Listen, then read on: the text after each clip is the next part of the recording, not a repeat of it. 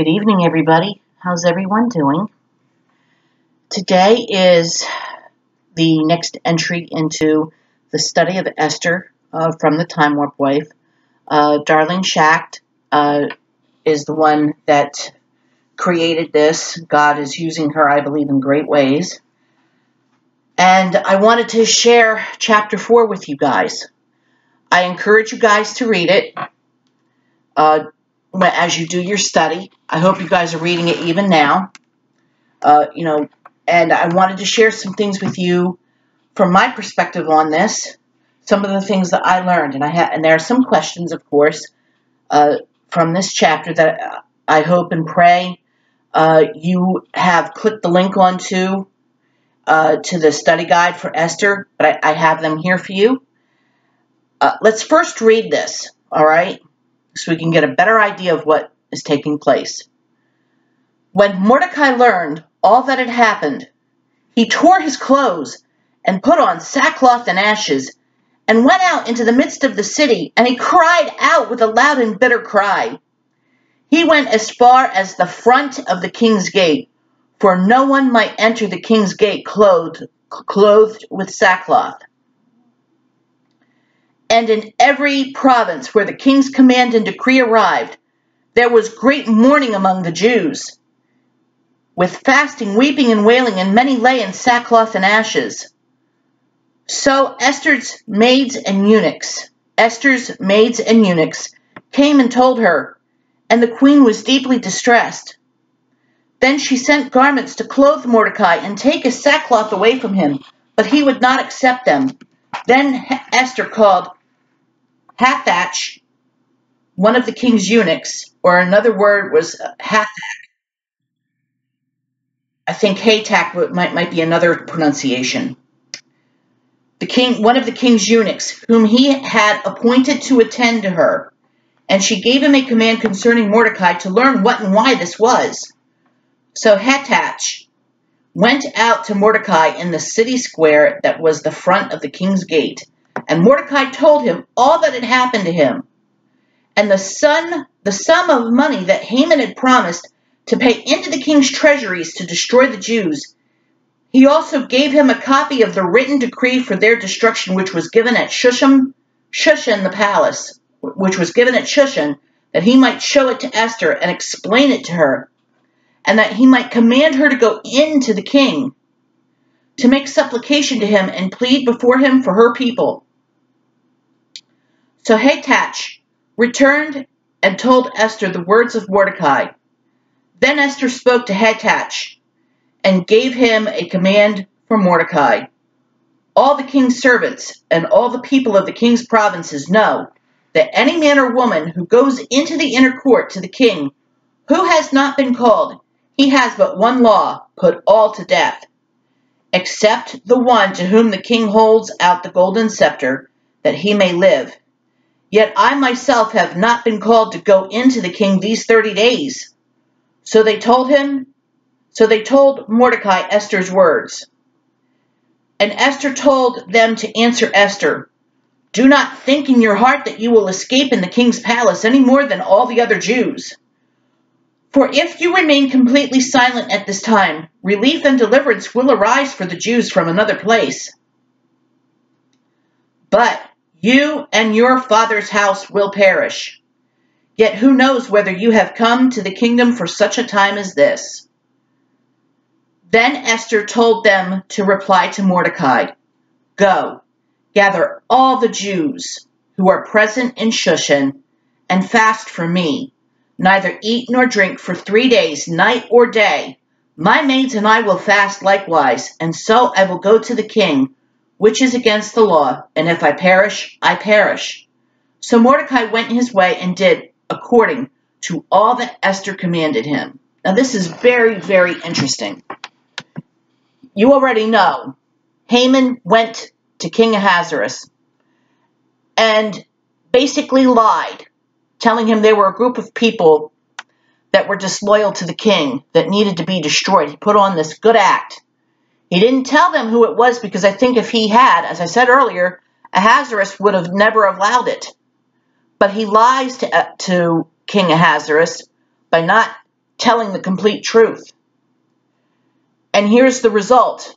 A decree has been put out that every Jew, and this is done in the king's name, every Jew is to be killed. Now bear in mind with this is every Jew basically within the Persian Empire. People that would have included the remnant that came back to Israel. That's a scary thought, isn't it? And here, Mordecai's response, as well as among the Jews there within the palace area alone, and probably everywhere else, was what it describes here in these first 3 verses. When Mordecai found out, he put on sackcloth and ashes. He rent his clothes. I want to explain what this is all about, okay? Basically, in the ancient Near East, people tended to show their grief and pain in visible ways. Sackcloth and ashes in particular. According to one definition, sackcloth is a piece of clothing worn by people in times of sorrow or mourning, and ashes are just but loose soil crumbling into dust, or the remains of any substance that's been burned in the fire. This was almost universally a sign of personal suffering or sorrow over the death either of a loved one, a lament and anguish over a calamity, a frustration over bad news, or military defeat. And I encourage you to check these verses in Scripture out. Genesis 37, verse 29, 1 Samuel 4, verse 12, 1 Kings 21, verse 27, 2 Kings 18, verse 37, Daniel 9, verse 3, Jonah chapter 3, verse 6, and Matthew 11, verse 21. These are all very powerful instances of people who have done this, who mourn in sackcloth and ashes. And it says here, basically the definition with sackcloth, in case anybody is wondering, is this. I have this here from, of all the interesting places, I have this from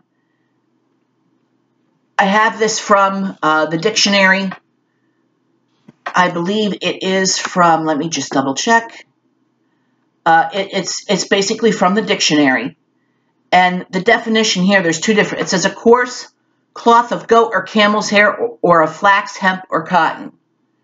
Now it says here in my notes, in my Bible, that typically one's garments were torn, then a coarse and rough garment of goat or camel hair, a material also used as sieves, S-I-E-V-E-S, and strainers for sacks of grain was added, and finally ashes were sprinkled over the head. It's worn as a sign of mourning or penitence, also according to this definition. And you see in this is Mordecai and every Jew's response.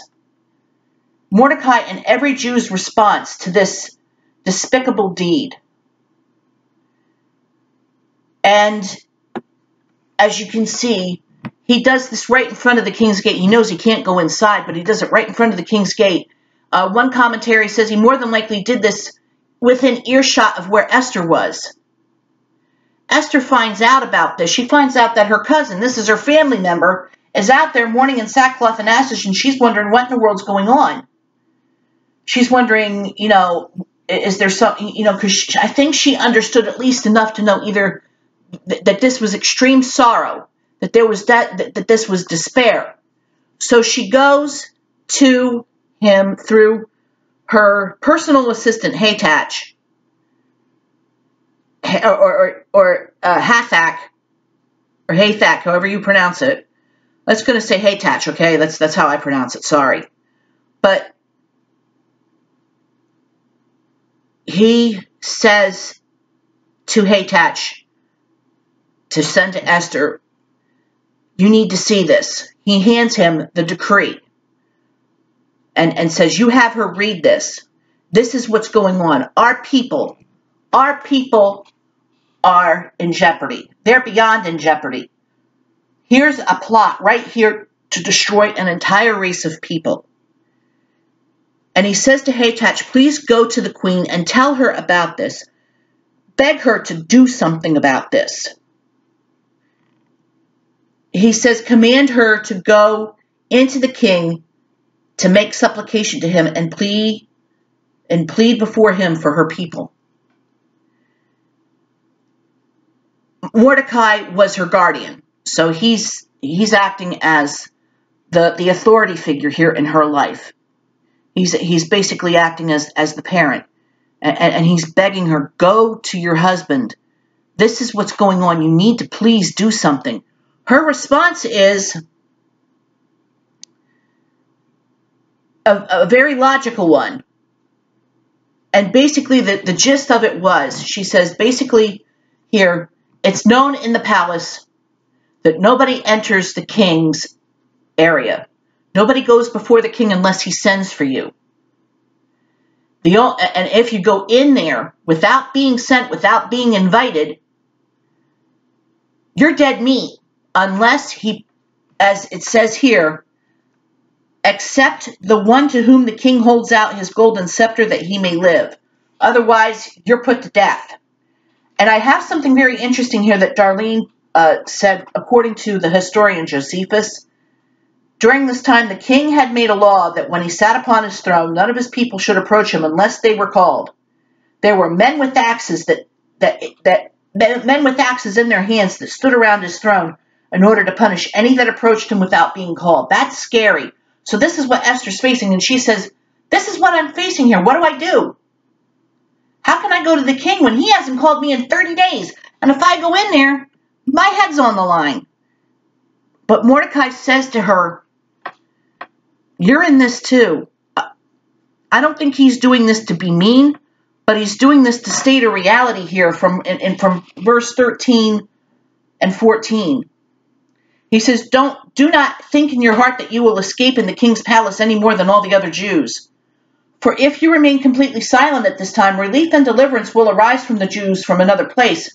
The original King James translation, I believe, is another quarter. But he says here, but you and your father's house will perish. Yet who knows whether you have come to the kingdom for such a time as this? He's stating here, you're in this too. They'll find out that you're Jewish, and they'll kill you. The king, they wouldn't care if you're the queen. That's kind of a sad statement, but one commentary says, flatter not thyself with a vain hope, that because thou art in the king's house and an eminent member of his family, even the queen, that thou shalt be spared or find any greater privilege in his house than the Jews do abroad. Thou art a Jew, and if the rest be cut off, thou wilt not escape. That's an interesting statement. And he's saying here that you're going to wind up being a victim too. You're going to wind up being killed more than likely because somebody's going to find out you're a Jew and you're gone. And he goes on to say, the commentator goes on to say, it is probable that God hath raised thee to this honor for this very season. We should every one of us consider for what end God has put us in the place where we are. And when an opportunity offers of serving God in our generation, we must take care to not let it slip. I find that very powerful. I find that statement very powerful because we are called to serve him. We are called to declare his name as followers of Jesus Christ. And I find it very interesting in this that Mordecai says, bottom line here, you're in this too. You're in this too, and if you don't act on it, yes, God's going to deliver us, maybe through someone else, but you and your whole house could wind up getting destroyed or killed. And he was like, he did not want to see that happen to her. He cared for her a great deal. I believe Esther was pretty much like his daughter. And Esther's final reply was straight out here in verse 16. She says, go gather all the Jews who are present in Shushan and fast for me, neither eat nor drink for 3 days. Night or day, my maids and I will fast likewise, and so will I go to the king, which is against the law, and if I perish, I perish. Basically what happened here, she was basically stated, I'm willing to do this. I see the importance of this. And she asks Mordecai and the people, the Jewish people, and maybe there may have been Persians who were on their side. Who knows? That's one thing I'd love to ask Esther when I get to heaven. She basically asks them to fast and pray for her for the next 3 days. No eating or drinking. This was a very specific type of fast. Fasting included, normally from what I've read on fasting, that it was a means of depriving the body of nourishment, preventing food from entering the mouth, abstaining from food. It often lasted from sunrise to sunset and could mean a partial or total abstinence or selective abstinence from certain food for a longer period. And for some, fasting was considered a means of attaining spiritual rewards, but this was, as this says here, this was done in a time in which they were seeking God's face for a critical matter. They were coming before the Lord. And you see other instances where people are doing this out of repentance, contriteness, seeking God, like responding in national times of crisis. You see this after, somebody does this after being confronted with sin in one's life. They respond in penitence and prayer and confession. And you see here that what they are doing here, she's asking them, fast and pray. Don't eat or drink anything for the next 3 days. This was a very particular type of fast in which they weren't eating or drinking anything for the next 3 days. And she goes before him. She goes before the Lord Almighty in this moment, her and her maids. And it's interesting, this one particular commentator describing it, and I want to share this with you because I thought this was very interesting. It says, abstain from all set meals and all pleasant food, and as much as possible from all food for that space of time, in token of humiliation for sin and a sense of unworthiness of God's mercies. So I believe this was, fasting and praying in repentance, prayer, seeking God. And it says here, but it says, I also and my maidens will fast likewise. She's saying, I myself and all my servants here, my maidens, we're going to do the same thing. And this commentator states that they were doubtless either of the Jewish nation or proselytes and pious persons who she knew would sincerely join with her in these holy duties. And she basically says, I will go to the king, and if I die, I die. She says, the commentator here states, I will venture and not count my life dear to myself, so I may serve God and his church. Although the danger may be great and evident, considering the expressness of that law, the uncertainty of the king's mind, and that severity which he showed to my predecessor Vashti, yet rather than neglect my duty to God and to his people, I will go to the king and cast myself cheerfully and resolutely upon God's providence for my safety and success. If I should be condemned to lose my life, I cannot lose it in a better cause. That was pretty much what she meant, what this was about for her. And I see so much in this with Esther. She's scared. She admits she's scared. But when Mordecai, push comes to shove here, he says to her, Esther, you're not, you won't, don't think you're going to escape.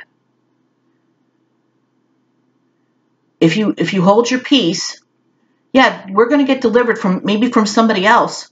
But think of what will happen, all the bloodshed. And you could be killed too. And he says, who knows whether or not thou art come to the kingdom for such a time as this. Basically, he's saying it is probable, according to the commentator states, it is probable God hath raised thee to this honor for this very season. And I think as Christians, we should, every one of us, consider for what end God has put us in the place where we are.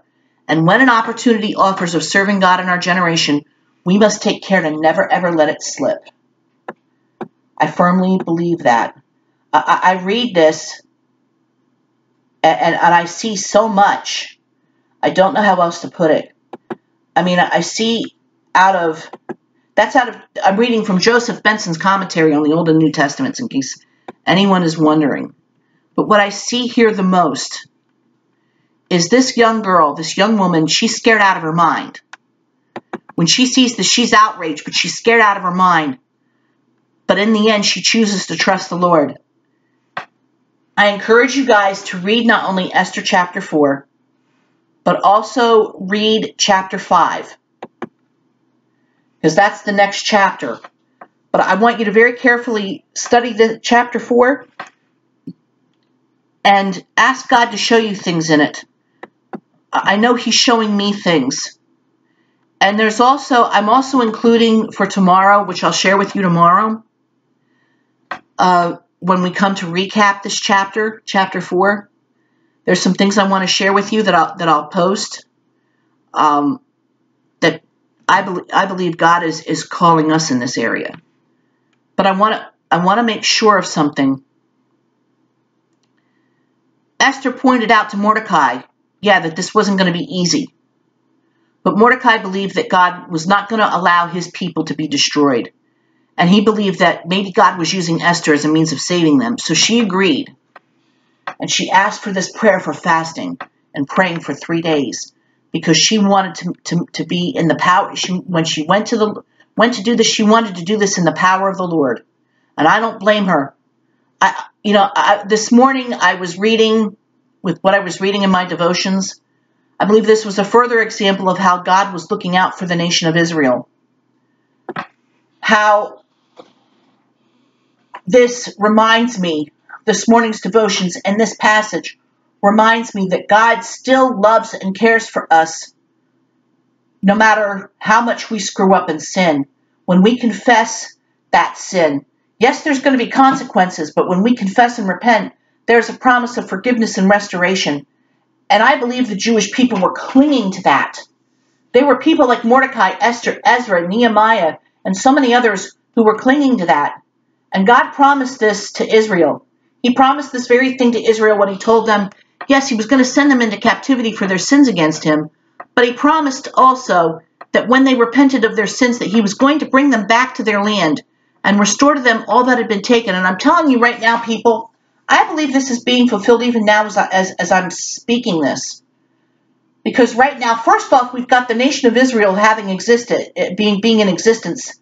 And it was officially made a nation in 1948. And many of the Jewish people are coming back there even now. I think we're living in extremely exciting times. We're living in the most unique times yet. We're witnessing God's plan of restoration for Israel, but also we're seeing spiritual restoration too. While Israel's enemies are plotting their destruction, God is still looking out for them. He's not going to stop doing so. He refers to Israel as the apple of His eye. And just as God continues to bless and protect Israel, He continues to protect and care for all those who've placed their faith and trust in Him. A lot of times He's going to have to discipline us.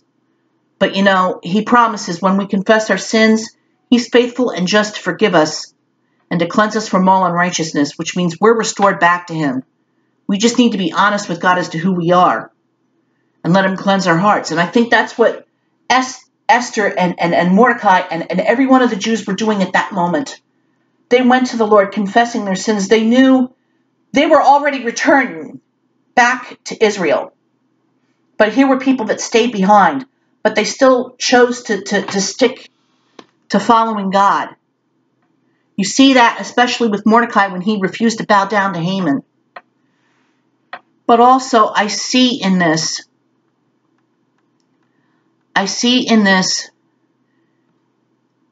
a powerful decision that needs to be made.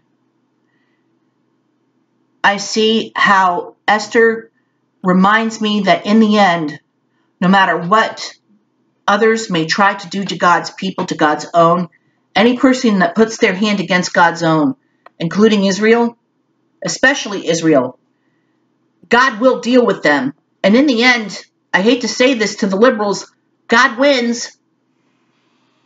And I praise God that I live in a land here where I am free to practice and live my faith without any backlash, without any repercussions, without any garbage put against me. And for those who were inflicting the garbage and the backlash and the opposition against people like Barronelle and the Kleins, they're going to be judged. I already know that the guy that inflicted the unjust, illegal judgment against the Kleins has been judged because he tried to run for Secretary of State in Washington and failed. What does that tell you? Anytime somebody goes against God's own, God intervenes, and when he intervenes and judges the person that does it, that does inflict that harm, oh, watch out what happens. That's all I'm going to say. And that's the same thing here. You see, right now, what's being formed in this, is God is working through this young girl, Esther. I encourage you to continue reading this book. Read chapter 4 and read chapter 5. I would love to hear your feedback. Please send me your feedback. I want to get your take on this. I really do. But above all, before I close this post, I pray that if any of you are faced with any hardships, hindrances, obstacles, persecution,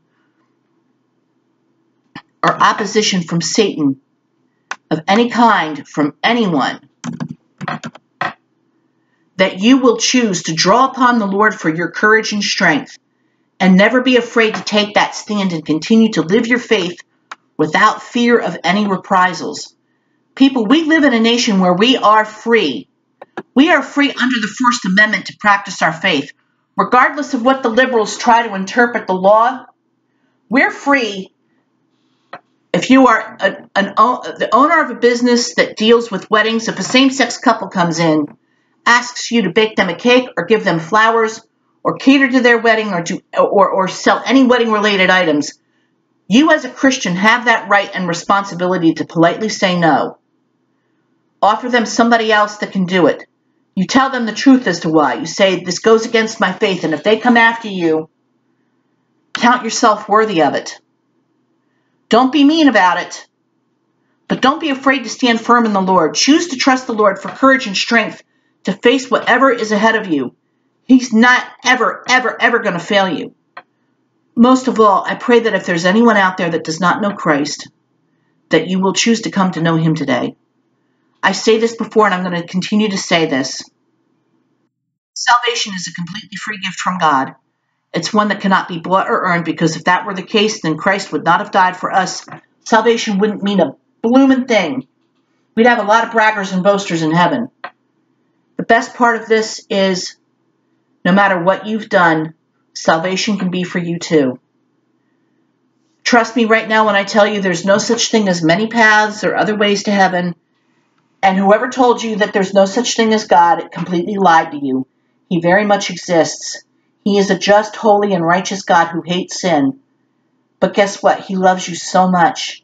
And he proved that love by sending his one and only son, Jesus, to die on the cross for you, to set you free from your sin.